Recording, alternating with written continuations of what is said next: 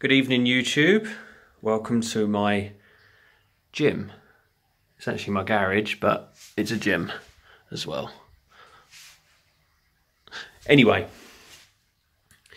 this is an Aiwa CS 880 Boombox. I've just finished doing it up for a friend of mine. Unfortunately, one of the covers for the record switch was missing. It was just buzzing, and it turned out to be dry solder joints on the 4 earth tags on this switch. So I've re-soldered the switches, plus the others weren't that good, so I've redone those as well. Treated it to switch cleaner. The cassette deck was completely non-functional. The capstan belt had gone very gooey.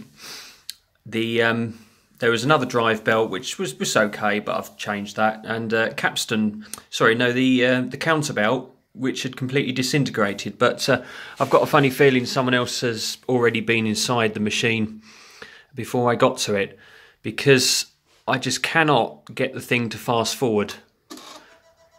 There's like an idler gear which doesn't quite engage. I can engage it if I give it a helping hand with a screwdriver. I've taken the mechanism to bits. I can't find out what it is, but someone's definitely been in this box before me, because for some reason the speaker wires had been cut and taped up. God knows why. However, I've got it back working. He's got a fully functional rewind, nice strong rewind, plays fine. Just no fast forward. Well, it does sometimes, but you can hear it working.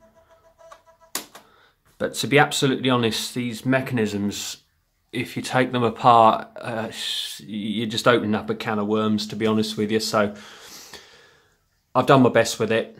I can't do any more, but it plays.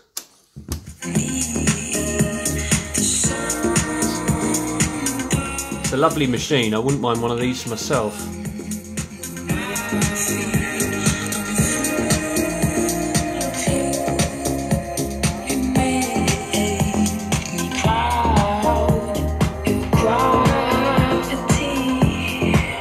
Dolby noise reduction,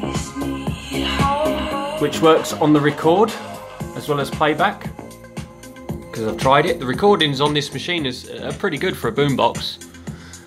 It has this isn't a powered speaker, it's just a passive radiator. Sounds extremely good.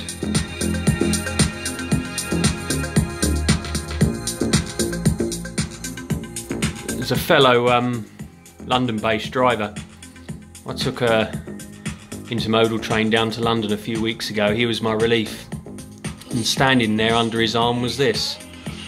He knew he knew I tinkered with them, so he asked me if I could have a look at it for him. So I brought it back on the train I work back, and a couple of weeks on, I've managed to get it working. I think he's got some more he wants to for me to have a look at, so I think he's going to come up and bring some more up for me. He's also got a JVC machine which he's going to give to me for doing this job.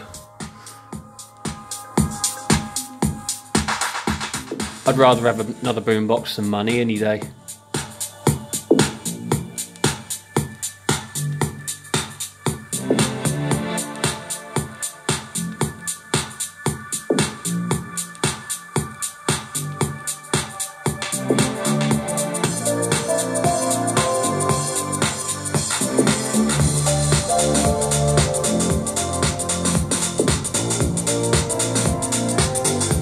There we are.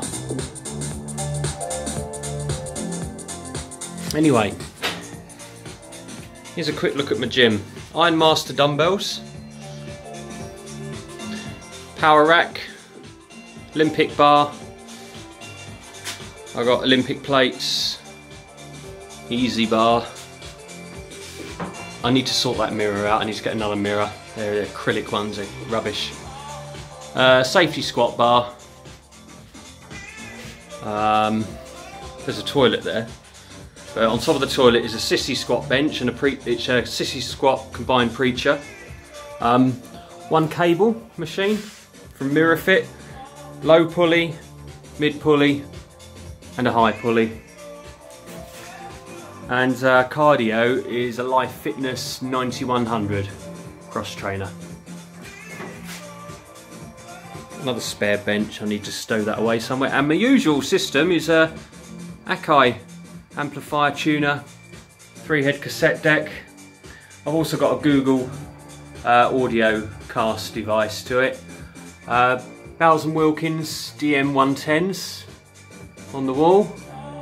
And one TV with a Google Chromecast for doing my cardio. So yeah, that's the gym. So I had a shoulder session today, and this was my entertainment. Anyway, YouTube, I'll be back again with some more vintage junk. Bye for now.